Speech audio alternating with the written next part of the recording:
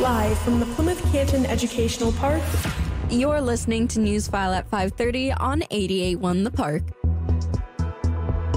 I'm Alia, and in tonight's news, small works on display at the Northville Art House, and the Saxon parking lot is open to cars in downtown Plymouth.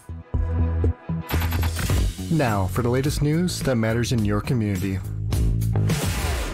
The work of artists from all across the globe will be on display when the Northville Art House presents their annual Small Works exhibition. The exhibition will highlight good things that come in small packages since works are limited to 16 inches in any direction. Over 70 artists will showcase their talents through original paintings, fused glass, photography, and more. Visitors can peruse the exhibition to view and purchase art and gifts for the holidays. Creative Director of Northville Art House, Ryan Kaltenbach, says this exhibition is a way to appreciate artists' work and contribution to the community's culture. Our artists are ones that are bringing the culture and vibrance to the community, and hosting these kind of exhibitions, it's just a fun atmosphere and great for learning about what artists are working on, having conversations about them, and then, of course, around the holidays, gift giving is great as well. Small works will be on display from November 10th to December 16th from 5 to 8 p.m. at the Northville Art House. For more information, visit northvillearthouse.org. Visitors to downtown Plymouth will see a new look and more parking options at the corner of Ann Arbor Trail and Deer Street following the completion of the renovation project at the old Saxon site. The renovation parking lot offers 47 free parking spaces along with 4 new EV charging stations to be opened in the near future. The space also includes new trees, a rain garden, benches, and bike racks that will be added soon. Plymouth Downtown Development Authority Director Sam Plymouth says the new lot will be important for downtown visitors. I think it was very important to make that portion of downtown look improved with, better landscaping and other amenities as we added a parking lot in the downtown. The lot's expansion was made possible by the demolition of the old Saxons building. The continued struggles to elect a new Speaker of the House of Representatives tops our look at world and national news tonight. House Majority Whip Tom Emmer is dropping out of the Speaker race just hours after being nominated by the Republican caucus. Emmer, who is seen by some as a more moderate option, failed to rally the necessary support from his own party as more than 24 Republicans opposed his bid for the Speaker's gavel. Former President Trump also spoke out against Emmer's nomination on Truth Social, saying it would be a tragic mistake if he were elected Speaker. Republicans are currently meeting behind closed doors to find a path forward. Efforts to free the hostages held by Hamas continue as the war between Israel and Hamas rages for the 18th day. According to multiple reports, intensive talks are underway after the militant group released 2 elderly Israeli women on humanitarian grounds. Israel has reportedly agreed to delay a ground invasion amid an international push to free the more than 200 captives being held in Gaza. The United Auto Workers Union is expanding its strike once again. The union announced on Tuesday that around 5,000 workers at GM's Arlington assembly plant will hit the picket lines. The walkout comes just hours after the automaker released its third quarter earnings results that came in above expectations. A Plymouth man will spend up to 20 years in prison after being found guilty of setting his home on fire in 2019. Patrick Nolan was convicted in September and sentenced yesterday. He will also have to repay an insurance company over $272,000 in restitution. A number of agencies, including the Michigan State Police, investigated the fire and determined it was arson. For Newsfile at 5:30, I'm Alia. Your look at campus news is next. The K-pop universe is constantly changing with trendy comebacks and updates from all your favorite idols. On 88.1 The Park's K-Poppin', you can hear the iconic throwbacks that paved the way for the newest songs from every genre. We're your hosts, Anuya, Avni, Akshaya Priya, and Chan, and we're here to keep you in the loop with K-Poppin', the gateway to the extraordinary world of K-pop. Whether you're a longtime fan or just starting your journey, we'll play the hits that have made the industry a worldwide sensation. Join us every week with news updates and artist spotlights on Tuesdays and Wednesdays from 6 to 7 p.m. So tune in, turn it up, and let K-Poppin' show you the beats that are taking over the world. Your place for Plymouth Canton Community Schools updates. It's Campus News. In Campus News, the Plymouth Canton Community Schools will host an in-person job fair tomorrow from 3:30 to 6 p.m. at the Canton High School cafeteria.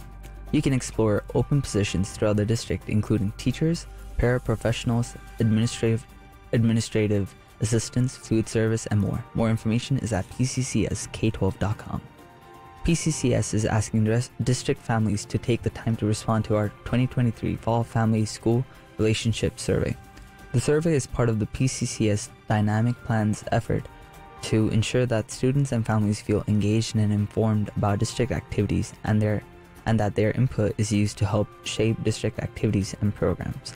The survey is live now, and the extended deadline is open to all P-CCS families until October 29th. You can submit your responses by visiting the official district website, pccsk12.com. P-CCS is inviting the community to chat with Superintendent Dr. Monica Merritt next month during another installment of her popular Coffee with Monica series.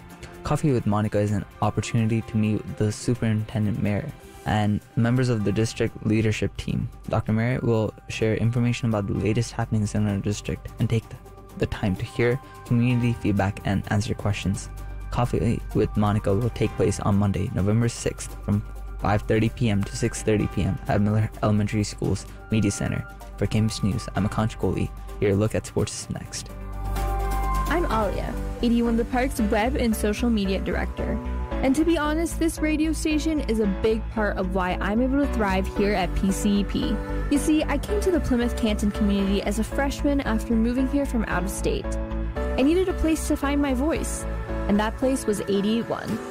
Applying to join the staff was my way of getting to know other people and boosting my confidence. 3 years later, my experience at 88.1 has turned into something much more amazing than I ever would have imagined. Now I spend time with all of you on my show, which is a great creative outlet, and I get to share the fantastic things we do here at the station with the community and connect with others on our social media channels. The skills I learned here just can't be found anywhere else, and it's all because of you. You can support the station and students like me during our Thanks for Giving pledge drive from November 6th through the 11th. For more information, visit 81thepark.com. From all of us here at 81 The Park, thanks for giving. Football, baseball, basketball, hockey. It's time for Newsfile at 5:30 Sports. The Michigan football team remains under scrutiny after one of its staffers allegedly bought tickets to 30 Big Ten games over the past 3 years. ESPN is reporting that Connor Stallions had seats at 11 different schools over the 3-year period, and none of the games featured Michigan as an opponent. Stallions also had tickets on both sidelines for Ohio State's game against Penn State this past weekend, but the tickets were not used. The NCAA has been investigating the Wolverines for illegally stealing signs from opposing football teams. The start of the NBA season tips off with a doubleheader tonight. Nikola Jokic and the defending NBA champion Nuggets host LeBron James and the Los Angeles Lakers in Denver. Steph Curry and the Golden State Warriors will battle the Phoenix Suns' new trio of Kevin Durant, Devin Booker, and Bradley Beal in San Francisco in the nightcap. The Pistons open up the regular season tomorrow night in Miami against Jimmy Butler and the Heat. Detroit will visit Charlotte on Friday before hosting the Chicago Bulls in its home opener on Saturday. The Pistons are in search of their first playoff appearance since 2019. The Red Wings will resume their 3-game homestand tonight against the Seattle Kraken at LCA. Detroit started the stand with a 6-2 rout of Calgary on Sunday. The Wings have won 5 straight overall since their season opening loss to the Devils. The Lions are turning their attention to the Raiders. Detroit will host the Las Vegas Raiders on Monday Night Football next week. The Lions continue to lead the NFC North at 5-2 despite their loss to the Ravens this past weekend. For Newsfile 530, I'm Brody Klein. Your look at traffic and weather is next. From M14 to I-94. Your look at traffic starts now. Look for slow traffic on all the freeways in Plymouth Canton this afternoon as construction projects continue. I-275 northbound and southbound have traffic down to 2 lanes, and we have delays on M14 eastbound and I-96 westbound. That's all for traffic. Your look at weather is next. 88.1 The Park with your local weather forecast. Rain will arrive overnight with a low of 60. Clouds and rain will remain tomorrow with a high of 67. Right now in Plymouth Canton, it's 78 degrees under sunny skies. On your source for the best local news, 88.1 The Park. For Brody and Akansh, I'm Alia on Newsfile at 5:30. Stick around, K-Poppin' is next, followed by Plymouth and Canton's hit music at 7.